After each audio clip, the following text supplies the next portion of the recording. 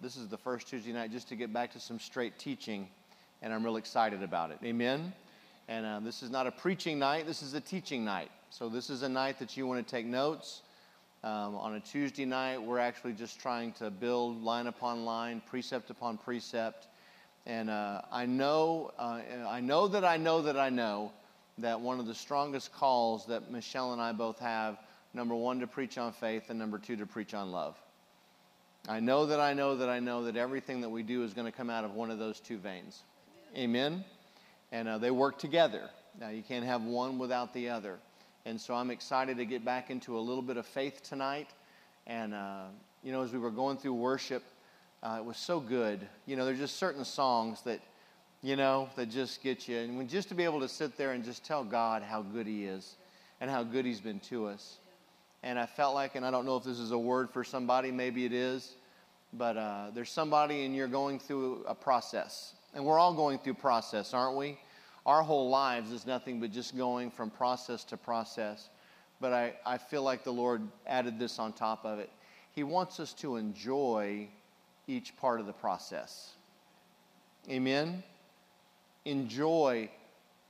I enjoyed the time when my children were really, really small. I enjoyed that part of the process. I enjoyed it when I was able to coach them in baseball, in softball. I enjoyed that part of the process. You know what I'm saying? I think each time as we're being led, as God is moving our lives, and as we are moving from transition to transition, from process to process, enjoy where you are right now, because you're never going to be here again. Amen? Enjoy the people that you're around with now. You may never be with this group of people again. That's not a foreboding or anything weird that's going to happen tonight. But I'm saying, enjoy it now. Enjoy your life. Enjoy the process.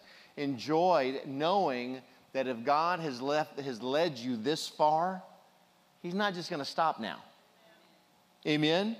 He doesn't lead us out to sea and then just cut the rope and say, well, you're on your own now. Amen. We are constantly moving from one thing to another, and enjoy the process. Amen.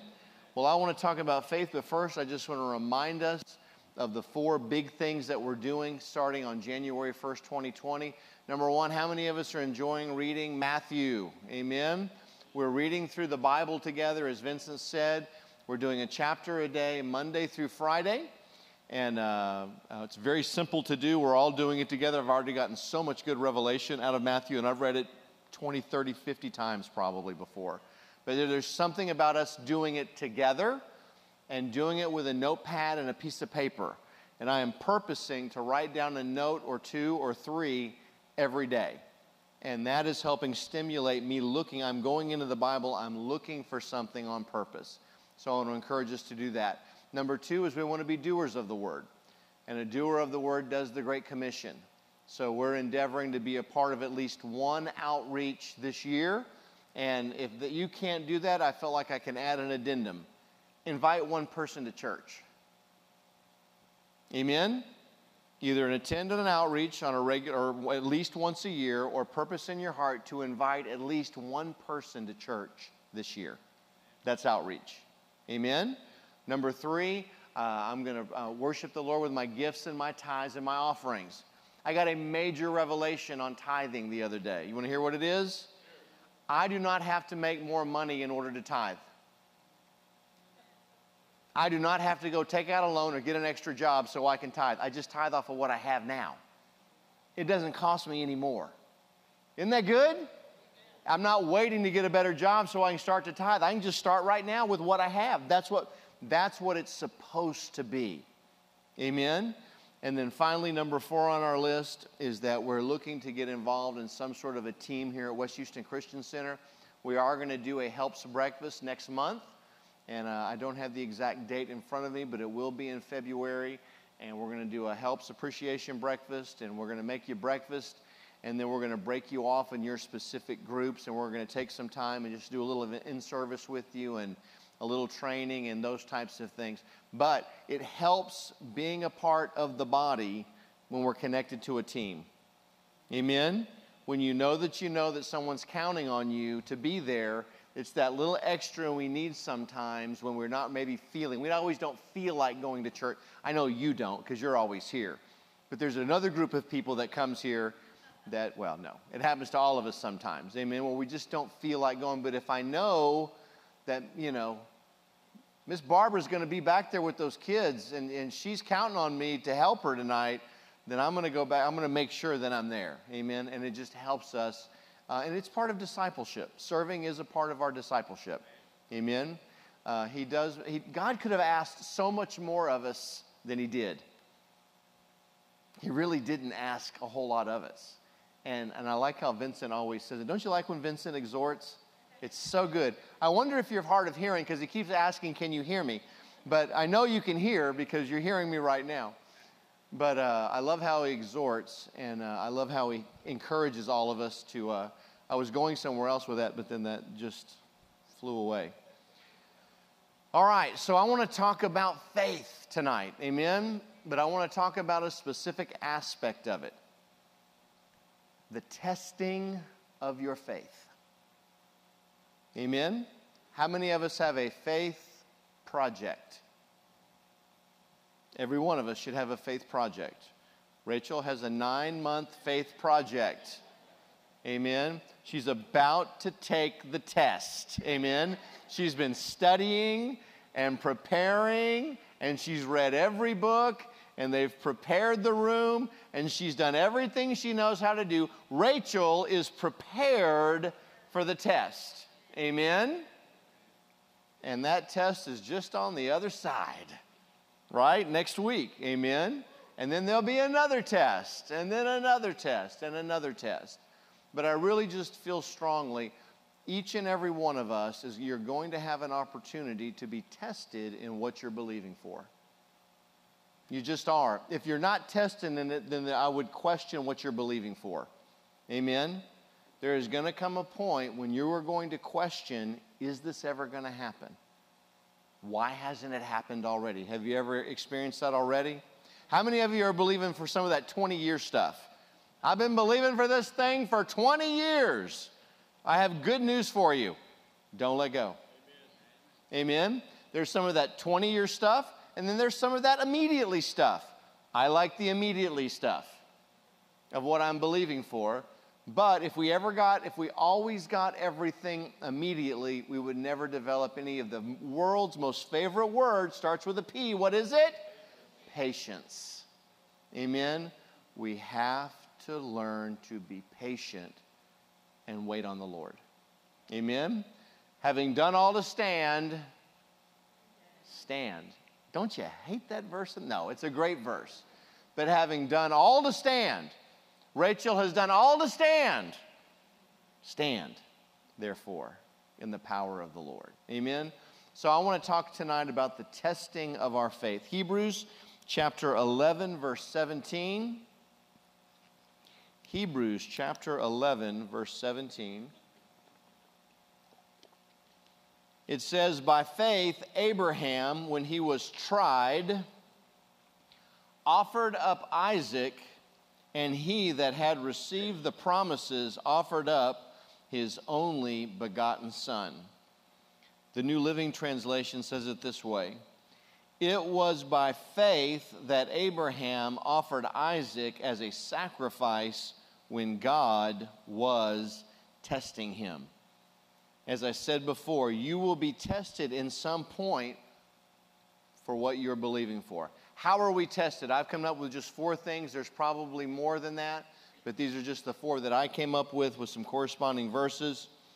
How am I going to be tested in my faith? Number 1, there is going to come a point where I'm going to have to give evidence of what I'm believing for. And I got this picture of a trial, of a judge, of a jury, of a defense attorney, of a prosecutor. Ask me how I know how all that works one day. I'll tell you. It's a pretty funny story. Anyway, I get a picture of what I am believing for. There is going to be an opportunity where I'm going to have to produce evidence corresponding to what I'm believing. Does everybody understand that faith without works is dead? Faith without corresponding actions is dead. So at some point in my faith project, no matter if you're believing for a bar of soap, no matter if I am believing for a new car, no matter if I'm believing for someone's soul, no matter if I'm believing for a new house, there's going to come a time when the evidence of what I am believing for is going to be asked of me, and I'm going to have to give a showing of what I really believe. Do I have corresponding actions to what I'm believing for? The most famous story, the town was having a drought. They hadn't had rain in days. The crops were all dying. The church got together. They went that night and they prayed for rain. They prayed for rain. They prayed for rain. They came back the next night and only one little girl brought an umbrella. She had corresponding actions to what she was really believing for. Everybody else was praying that the rain would come, but one little girl actually had corresponding actions. She had faith to show, I have evidence of what I'm believing for. Amen? Do we have evidence of what we're believing for? I could have believed God for my kids to go to college. Lord, I am believing God for my kids to go to college. Lord, it's your will for my children to go to college. They're going to go to college. I thank you, God. I could have even sown some seed towards it. But if they never applied to that college, they're never going to get in. There has to be a corresponding action to what I am believing for. Amen? That is the trial of our faith. That's when we lay all the evidence on the table. And we say, is there enough evidence on this table to convict that person of what they're believing for? Amen? That is the testing of our faith. James chapter 2, verse 26. James chapter 2, verse 26.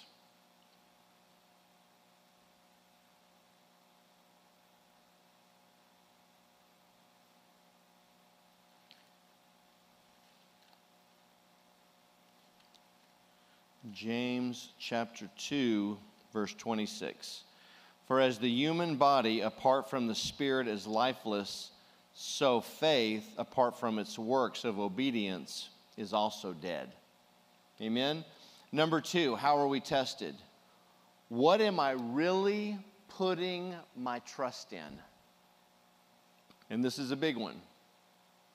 It's one thing to say that I'm believing God in faith for X, Y, Z, but am I really putting my faith in a person or something else or a system to bring to pass what I'm believing for? Is my faith really in God for what I'm believing for? Amen? There are no plan Bs when it comes to faith. Lord, I'm going to believe God for this car. Father, I just thank you, Lord, I'm going to believe God for this car, but if it doesn't work out, I can go to my dad and he could sign a loan for me. See the difference? Am I of two minds or am I of one mind in believing? I'm double-minded in that area. If I'm double-minded, I'm not going to receive anything.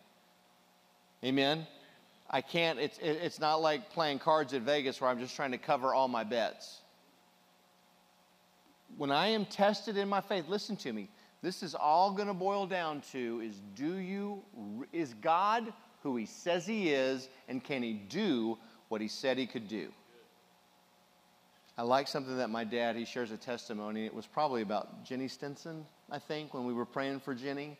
And you said the Lord told you to paint yourself in a corner. You remember that? Sometimes when it comes to faith, we have to paint ourselves into a corner where there's no way else that this thing can happen unless he does it. Amen? That's faith. It's easy to believe God for money when you already have money. Amen? Faith has got to be used for something that is bigger than what I already have or what I already own. Faith and hope don't work in things. I don't have to have faith or hope for my Bible. I already have my Bible, right? I can see it. I can touch it. I can feel it. It takes me no faith. But to get your Bible, now that takes some faith. Amen? Because it's outside of me. It doesn't belong to me. Amen?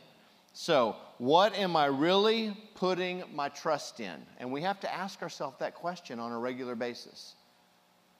Am I trusting in a doctor? Am I trusting in a politician? Am I trusting in my spouse? Who's my source? Come on. We have to ask. These are hard questions, but this is where faith is. Amen? Faith is not out there with a multitude of opinions and ideas and, I just grabbed that one at this time. It's faith or it's nothing.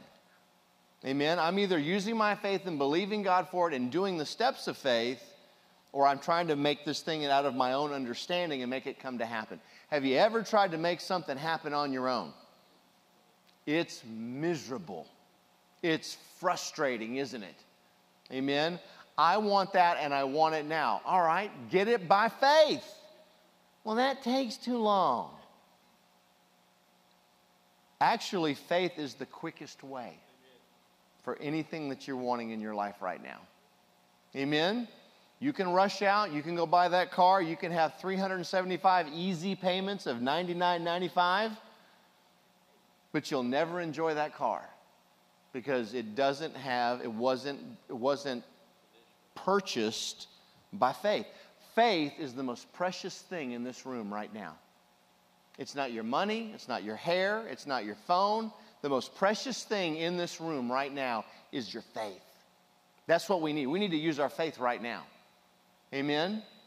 All of us need to right now, by faith, take a step up in the Spirit of what I'm believing for. Say, I'm not tired. I'm not worried. I'm not confused. I'm full of faith. I'm full of faith. Jesus said, I can have what I say. Therefore I say, I'm stirred up. I'm not tired. I'm not lonely. I'm not angry. And I'm not hungry. Got you on that one.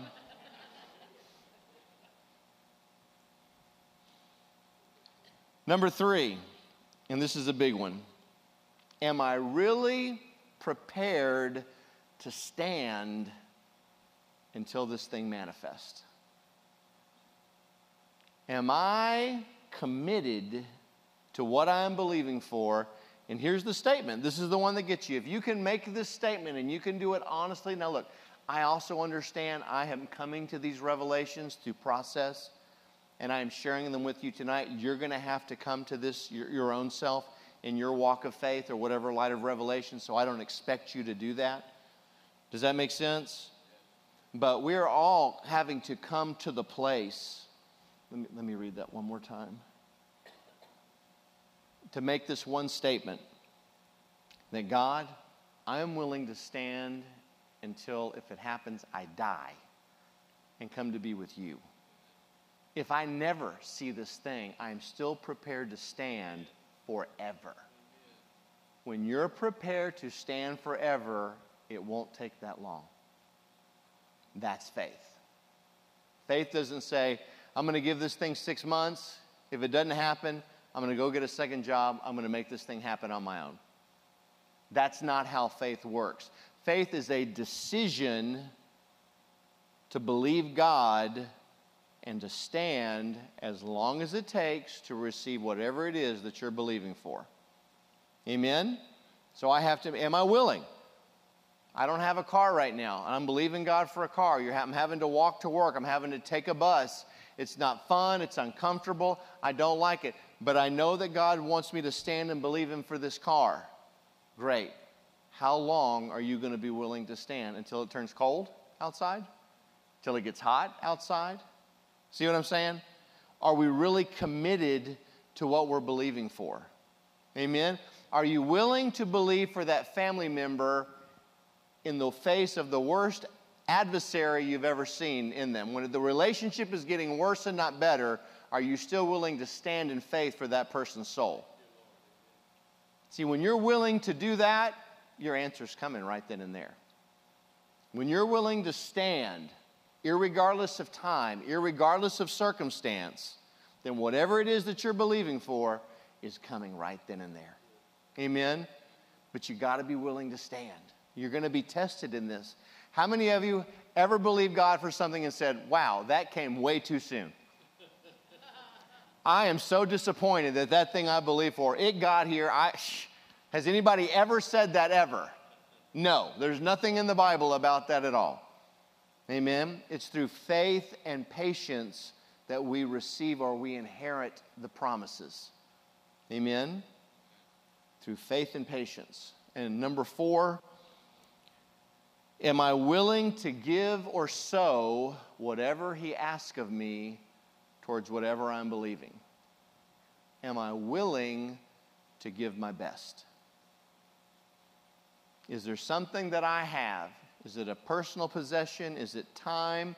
Is it a hobby? Is it a vehicle? Is it a family heirloom? Is it something? Each one of us has something that is incredibly dear and special to us with sentimental value. Listen to me. God did not ask Abraham for a mule, for his best mule. He didn't ask him for his best sheep. He didn't ask him for his staff. He asked him for what? He asked him for Isaac. He asked him, are you willing to give me your very best? That's tough. Has God ever asked you to give something or sow something that was precious to you? It'll check you out. It really will. I mean, I'm going to get to a phrase here at the end, hopefully, and it's this type of living. It brings everything out into the open. When you live a life by faith, it really shows you who's my source, whom do I really trust, and what power do material things have over me. It just really does, because God doesn't ask for your third best or your fifth best. God said, okay, you believe me for this. You've been believing for something for 20 years, and you finally get it. And God says, okay, you really want to see something cool? Take that and give it to the person next to you. What? All of a sudden, our spiritual hearing goes like, I don't hear you so good anymore. What? Speaking to my good ear, God, I don't hear you much anymore. Amen? But see, what He's looking for is, do I love Him more than I love this thing that I'm believing Him for? Is this thing going to take His place in my life? And if the answer to that is no, have 50 of them. Have 100 of them. Whatever that thing in your life is, have 1,000,000 of them. Don't care, because you know why? Because that thing doesn't own you now. You trust God. You're willing, listen to me. God was willing to give His very best for us. We can reciprocate and give our very best to Him. Very rarely does He ask, and we're going to get into a couple of examples where God makes that request of people, but when He asks of you to give whatever it is that you have at hand, there's this mountain, this fountain of blessing that pours into whoever that person is once you give it. Once you release it, it's like all of a sudden He comes in and He fills up all the places with goodness and blessing and finances and prosperity and all that stuff, because I was willing to give away one little handful of flour to the prophet of God. I was just going to make a little cake, and my son and I were going to eat it. Then we're just going to go die. And the prophet said in Kings, well, go make me a cake first out of it. What? Did you not hear what I said? I'm about to go eat this, give some to my son, then we're going to go over there and die because we don't have any more. And the prophet says, give it to me. And that woman never ran out of flour, and that woman never ran out of oil. And she was one of the most prosperous people in the times of the most adverse famine on the face of the earth, because she was willing to give her very best to God. That is the testing of your faith. Amen? Y'all all right tonight? I'm getting some looks. Oh my goodness. Have you ever heard this before? A little bit? All right. Listen to me. This is where faith moves from a theory to a working, effectual, living faith.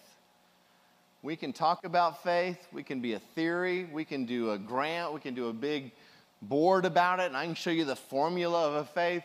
But when it gets down to when God says, okay, give that thing to that person over there, all of a sudden it goes from theory to, oh my gosh, this thing just got real.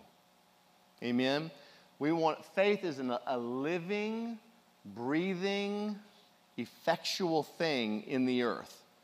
It's not just a bunch of theology. It's not a magic spell of just speaking things. It is something that is living and breathing and inside each. It came from God himself when you got born again. He gave each and every one of us the measure of faith. He said, I'm going to make this even better than you can imagine. I'm not just going to give you your earthly human faith. I'm going to give you a portion of my faith, and you, when you develop my faith, you'll be able to do what I do. See, it's a voice-activated system in the earth today. Our whole life, we are supposed to be speaking what we believe and seeing what we say. We are supposed to be so filled with faith that when I speak to a situation, it should change in the name of Jesus.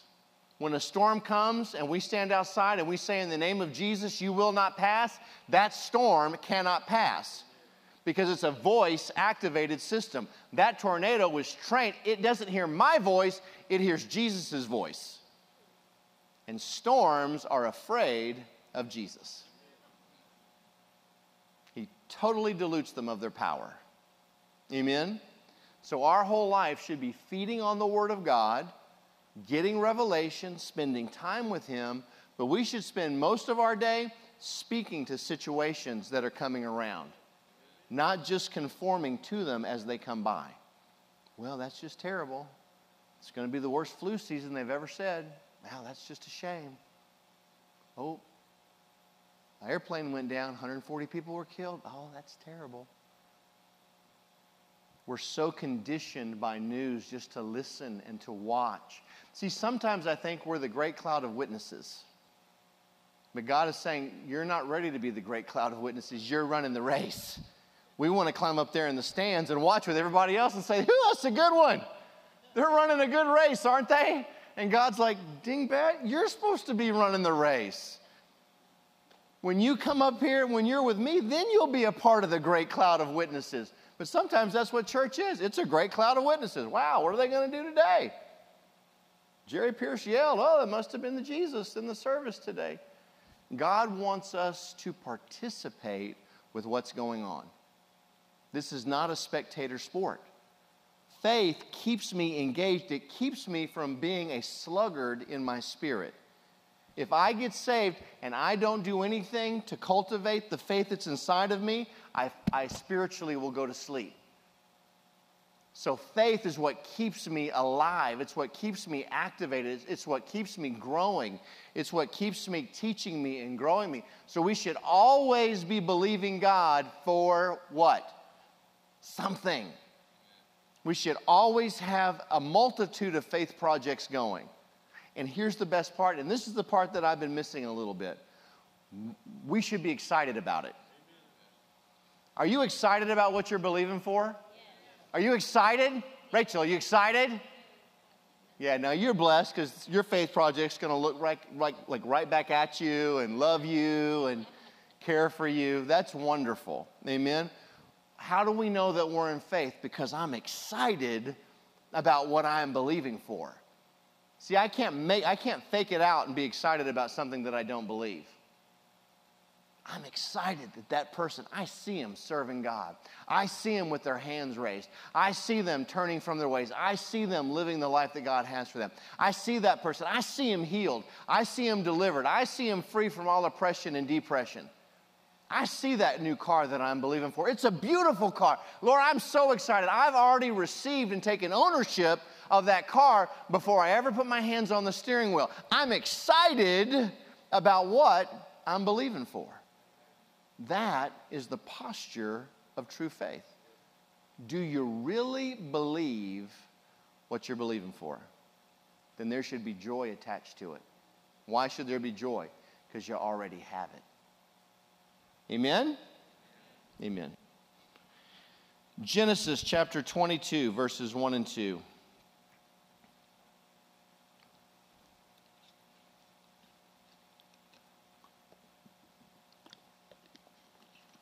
It says, sometime later, God tested Abraham and said to him, Abraham, here I am, he answered. Verse 2, Take your son," God said, "your only son Isaac, whom you love, and go to the land of Moriah and offer him there as a burnt offering on one of the mountains, and I will show you." Now, there is so much going on in that verse. Amen? We believe through study that when God asked Abraham to give his son, and Abraham did it, then that gave God the right to give his son Jesus in the New Testament to us. Amen? When Abraham freely offered Isaac, then God said, "Covenant, now I can freely offer Jesus." You see what was happening there? Amen? But God was still asking Abraham for his very best. The promise. God asked him for the very promise of what he had been believing for. That's very, very important in our faith projects. Amen? Be willing to give whatever it is that he asks of you. Amen? Listen to me. When God, remember, and we all know this, and I say it a lot, but when God asks something from us, he's trying to get some more to us. Whenever God says, I'm asking you for that little handful of flour, I'm not trying to rob a widow and her son. Could you imagine the news these days if the preacher did that? Preacher takes the last handful of flour from a widow. God wasn't trying to get that from her. He was saying, if you'll just let go of whatever that is that you're holding on to and trust me, I'll flood you with more of this than you've ever seen. I'll show you a miracle that you've never seen before. I'll fill every jar up in here with oil. Go get a boat. We'll fill that up. Whatever it takes, I will make. And it prospered that lady and it prospered that son through the entire drought. And all she had to do was just give that little thing that she had. Amen? It's very, very important. Joshua 6:3. God gave Joshua a very specific plan for Jericho, and he told them, "March around the city once with all the armed men and do this for 6 days." Now, I never was in the military, but I do know that if you are to take your army, march them around the walls of your enemy, where all that enemy has to do is drop rocks on your head, or it's not the most sound strategic military maneuver, the old circle around Jericho once a day for 6 days every day. Amen? Sometimes faith is going to ask you to do something way outside of your comfort zone. Amen? It was way outside of Joshua's comfort zone to march around that city every day for 6 days and not say a word. They didn't say a word. And then on the 7th day, they marched around it 7 times, and then what happened? It's a voice-activated system. They yelled, they shouted, and the walls of Jericho came down. Amen? Am I willing to get outside of my own understanding? See, this is the testing of our faith.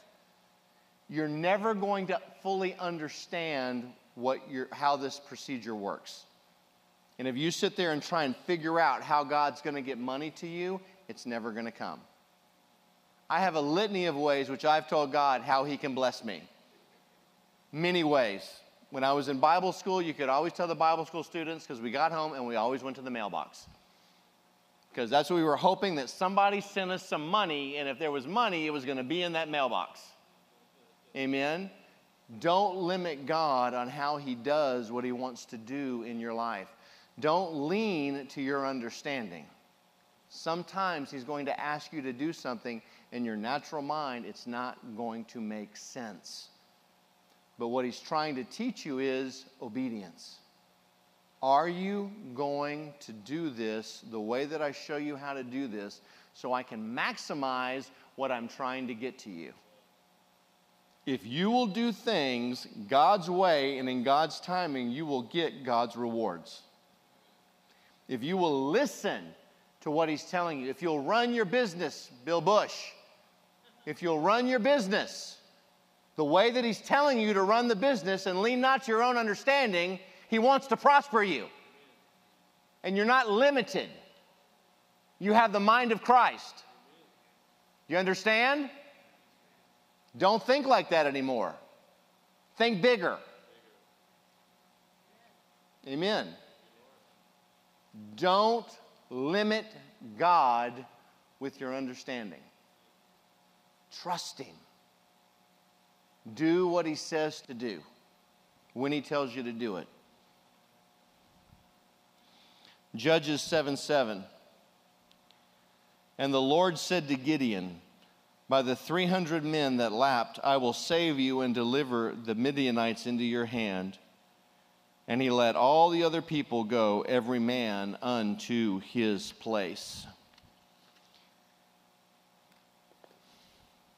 One of the big things in our faith projects, at the very end of the day, when you receive whatever it is that you're believing for, okay, this is very, very important. Who's getting the glory? Why did Gideon not get to go to war with 300,000 men? Because then he would have gotten the glory for defeating all of these enemies. Why did God say, all right, send 12,000 of them home? And leave him with how many? What was the second number? The second number. He had a big number, then he had a second number, and then he took that second number and he said, go lap up the water. And the ones that did it looking around, that was the 300 that he kept. God sent him with 300 men to defeat an army of tens of thousands. Who gets the glory out of that? Is there any way that Gideon could come back and say, well, it was just the sheer planning of what I did. I just really, knew exactly. He was the scaredest guy out there. God had to send Gideon down to their camp and hear two of them talking about a dream they had about Gideon. That they saw Gideon as this big barley loaf rolling through their camp and destroying them all. Once Gideon heard that, he was like, I'm all in. I got this. Amen? But he did it with 300 men. I want to make sure that whatever it is that I'm believing for, let's say that I'm believing God for a new car. And I don't know why. Maybe I keep going back to a car. Anybody believe in God for a car? All right, Jeannie. All right, we're believing God for a car. And so, Jeannie's, what you're believing for a Jeep? What do you want? A blue Kia. That's a big... No, I'm just saying there's a lot of blue Kias. There's old ones, there's new ones, there's used ones. You have a picture of it. Okay. So we're believing God. Jeannie, she's been believing, her and Fidel, believing God for the Kia. Amen? Believing God. She gets the car. God blesses the Sanchez family with the Kia. It's a powerful day. And then one day, or Aunt Martha the next day says, Jeannie, where'd you get that car? And Jeannie says, I believe God for it. Who just got the glory? I believe God. No. God blessed me. Now it's a testimony. It's not, look what I believe for. Look, whose faith was it to start with? It was his faith. Remember, he gave you the measure of faith? We have to be really wise about telling people what we have believed for, because we're robbing him of the testimony that he should be getting. God did this. God blessed me with this car. God did it. And so now anybody that hears that, they're like, I think I like this God. God now gets the glory and the testimony of what he's done. Amen? I don't want the glory. I didn't believe for it. I stood for it. I did all this for it. Yes, you did. And there should be some recognition for that. But at the end of the day, it was God who did this. God who brought the dead back to life. God who does the impossible. God who does stuff and just does it out of mercy sometimes. Even when we don't deserve it and haven't believed enough for it, he just does it anyway because he loves you so much. Amen? Because he loves you so much. Can you handle just a little bit more? Yes? All right. James chapter 1, verses 1 through 3. I'm going to start actually in verse 2. My brethren, count it all joy whenever you are enveloped in or encounter trials of any sort or fall into various temptations. Verse 3. Be assured and understand that the trial and proving of your faith bring out endurance and steadfastness and patience. Amen? The testing of your faith. Count it all joy when you fall into various trials and temptations, knowing that the testing of your faith produces endurance and patience. We all are going to get tested in our faith, but all of our tests in faith are pop quizzes. Did you ever go into class on a Monday morning and your teacher said, "There's a pop quiz today. Take out a piece of paper and a pencil." What's a pop quiz? You didn't know it was coming. Amen? You had no idea that that test was about to come. And so what's happening is you're being tested right then and there on the knowledge and information you have on whatever subject you were in. All tests of faith are pop quizzes. You don't know where it's going to pop up. You don't know when it's going to happen. And so what's important for me in my faith project? It's an open book test, folks. Faith is an open book test.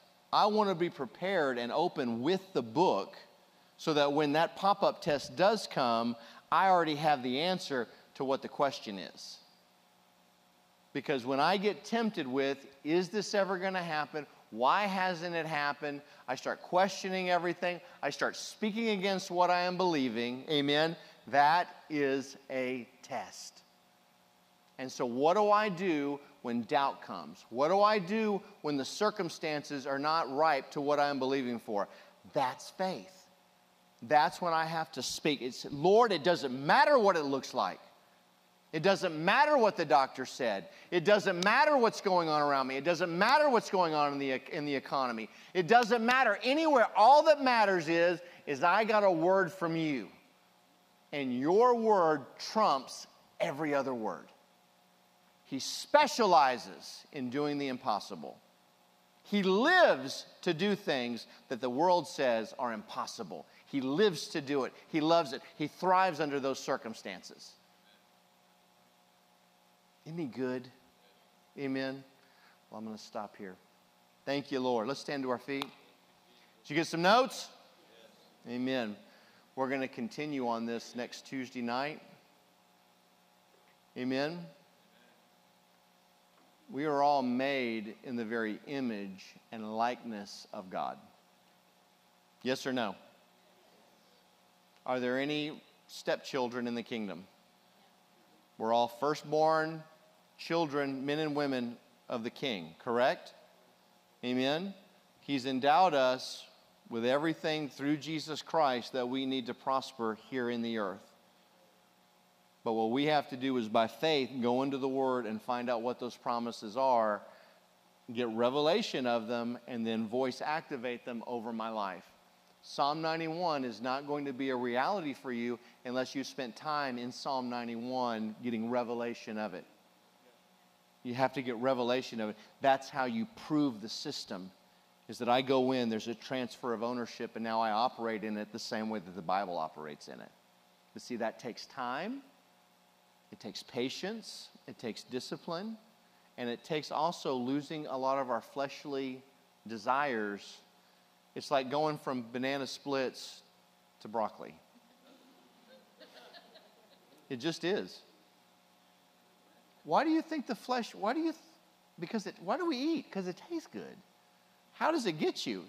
If chocolate pie didn't taste like chocolate pie, I wouldn't eat it. If it tasted like carrots, I wouldn't eat it. Amen? So we have to change our taste. Thank you, Lord. Father, we love you. We thank you for tonight. We thank you for the Word of God. Lord, we just speak blessing and life and health and prosperity over this congregation. I just speak over the businesses in here, Lord, that they're blessed right now in the name of Jesus. Lord, for those that are looking for jobs, we call in jobs right now. It's a voice-activated system. So, Lord, I call in that job right now in the name of Jesus.